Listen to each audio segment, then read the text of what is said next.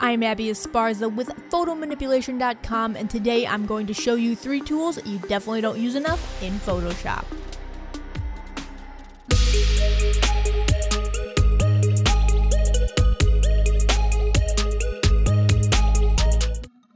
If you like what you see, go ahead and show us with a like, and even subscribe for new and exciting videos every week, 5 times a week. With all that, let's jump into some of my personal favorite, lesser known tools. First, select subject, found in the Object Selects upper toolbar.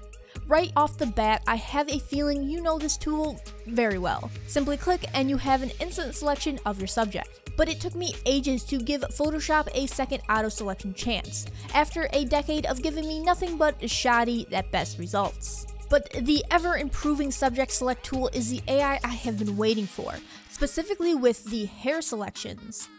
Now, you will still need to put Refined Edge to work and do some old-fashioned manual cleanup, and of course, each image will react differently.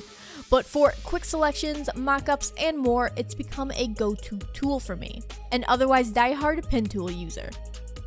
Next, let's talk color lookup. These have been a part of my color grading workflow for 7 to 8 years now, and I just don't feel like they get enough love, tucked away in the adjustment layers panel. By the way, if you aren't, you really should be using adjustment layers. Let's go to Window, Adjustment, and then hit Color Lookup. In the Properties panel, you will see a few drop-downs. Let's focus on the first, as that's where all the presets are, and what we are after. Color lookups create quick and easy photo effects, and like I said, you have a whole slew to choose from. Go ahead, take a scroll through. Mix and match, switch up layer modes, and adjust opacities to get intense color grades in just a matter of minutes. I always feel like a good pairing of color lookup layers and other adjustment layers, of course, really bring an effect together, like the frosting on a cake that helps hide all the loose crumbs. They give you tons of room to play, and I suggest you do. Number 3, we have the forever underloved Blend If, indicated by these 2 overlapping squares, if you spotted them earlier. Go ahead and create a curves layer and jack up those highlights. Now double click the layer right on the right side of the name. Up will pop the Layer Styles panel, and right at the bottom is Blend If. Let's hold Alt, or Option I believe if you are on a Mac, and split and drag this toggle to the left. The curves layer is now being removed from the darker areas. We can drag the second half of the toggle closer inwards to make the fade more drastic and a bit harsher.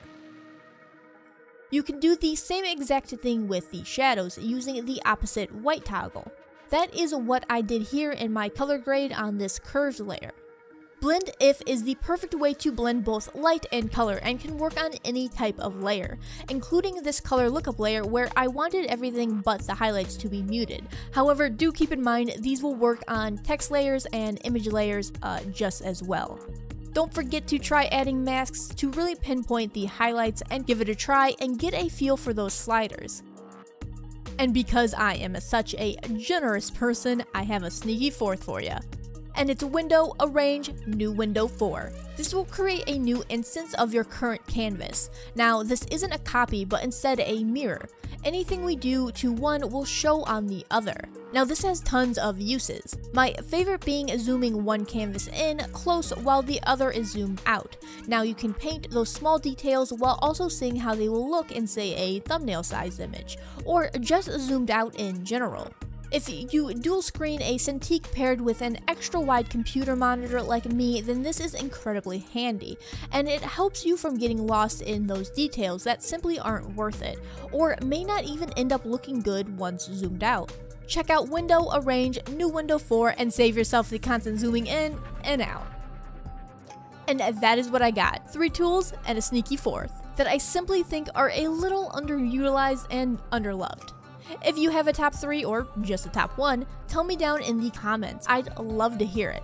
With all that, like if you like, subscribe if you really like, and let me know what you'd like to see next. Because I have said it before, I like doing what I like, but I really like doing what you like. I'm Abbey Esparza with photomanipulation.com. See you next time.